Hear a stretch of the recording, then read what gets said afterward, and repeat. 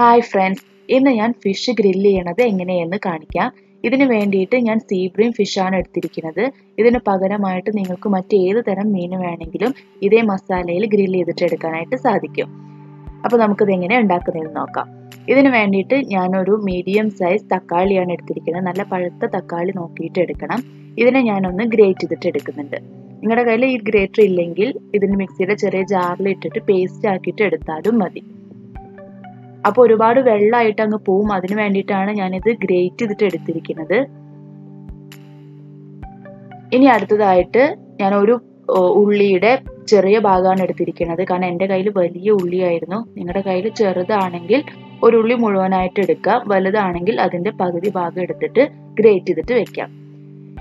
ഇപ്പോൾ തക്കാളിയും വലിയ ഉള്ളി ഞാൻ ഗ്രേറ്റ് ചെയ്ത് വെച്ചിട്ടുണ്ട്. ഇനി ഇതൊരു ബൗളിലോട്ട് മാറ്റാം.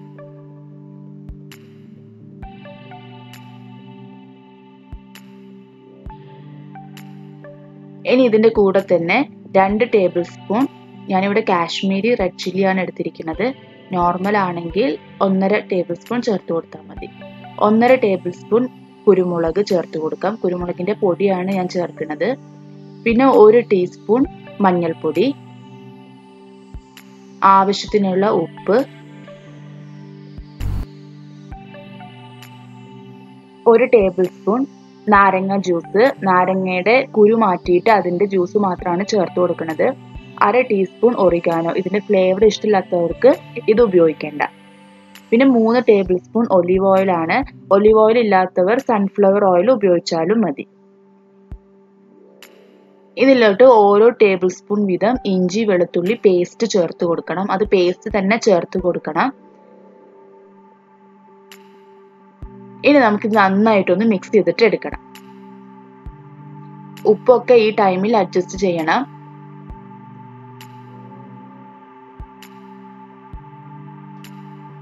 ഇപ്പൊ മസാല റെഡി ആയിട്ടുണ്ട്. ഇനി ഞാനിവിടെ എൻ്റെ ഫിഷ് റെഡിയാക്കി കഴുകി വൃത്തിയാക്കി വെച്ചിട്ടുണ്ട്. നമുക്ക് മസാല എല്ലാം നല്ലോണം ഉള്ളിലോട്ട് പിടിക്കാൻ വേണ്ടിയിട്ട് ജസ്റ്റ് ഒന്ന് വരഞ്ഞു കൊടുക്കണം.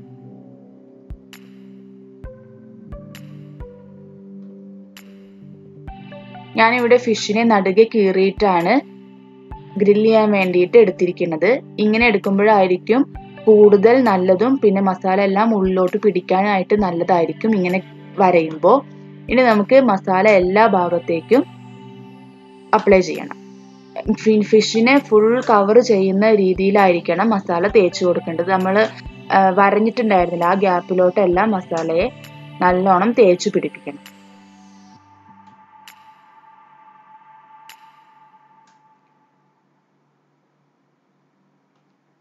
ഇപ്പോൾ മസാല എല്ലാം തേച്ച് കഴിഞ്ഞിട്ടുണ്ട്. ഇനി ഇതിനെ ചുരുങ്ങിയത് 3 മണിക്കൂറെങ്കിലും ഫ്രിഡ്ജിൻ്റെ അടിയിൽ വെച്ചിട്ട് നമുക്ക് റെസ്റ്റ് ചെയ്യാൻ വേണ്ടിയിട്ട് വെക്കണം.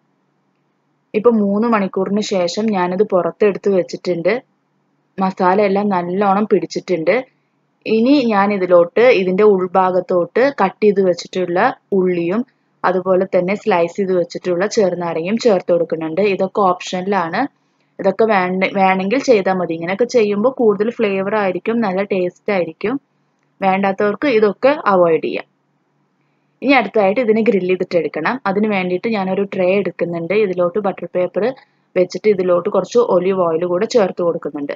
ഡയറക്റ്റ് ട്രേയിലോട്ട് വെച്ച് കൊടുക്കരുത്, അപ്പോൾ അത് അങ്ങ് ഒട്ടിപ്പിടിക്കാൻ സാധ്യതയുണ്ട്. അതിനാണ് ഞാനിവിടെ ബട്ടർ പേപ്പർ അതിൻ്റെ മുകളിലോട്ട് ഒലിവ് ഓയിൽ കൂടെ വെച്ചിട്ട് അതിൻ്റെ മുകളിലോട്ടായിരിക്കണം ഫിഷിനെ വെക്കേണ്ടത്.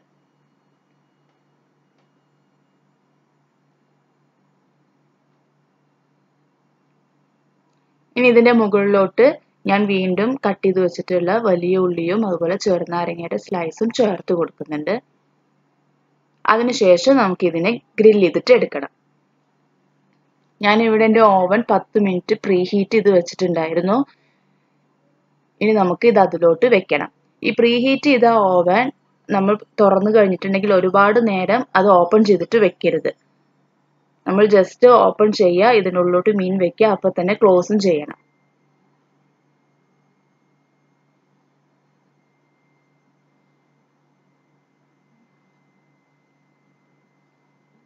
ഇനി ഇവിടെ ടെമ്പറേച്ചർ 200 ഡിഗ്രി ഞാൻ ഓൾറെഡി സെറ്റ് ചെയ്ത് വെച്ചിട്ടുണ്ട്. ടൈമിങ് മൊത്തം 45 മിനിറ്റ് ആണ്. അതിൻ്റെ പകുതി ടൈം ആവുമ്പോൾ നമ്മൾ ഈ ഫിഷിനെ പുറത്തേക്ക് എടുത്തിട്ട് ഒന്ന് മറിച്ചിട്ട് കൊടുക്കണം.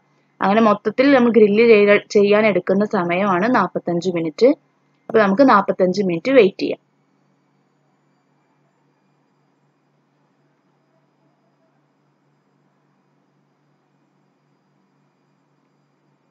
ഇപ്പം എൻ്റെ ഫിഷ് ഞാനിവിടെ ഗ്രില്ല് എടുത്തിട്ടുണ്ട്. ഞാൻ പറഞ്ഞ പോലെ തന്നെ 45 മിനിറ്റ് ആണ് ഞാൻ എടുത്തത്.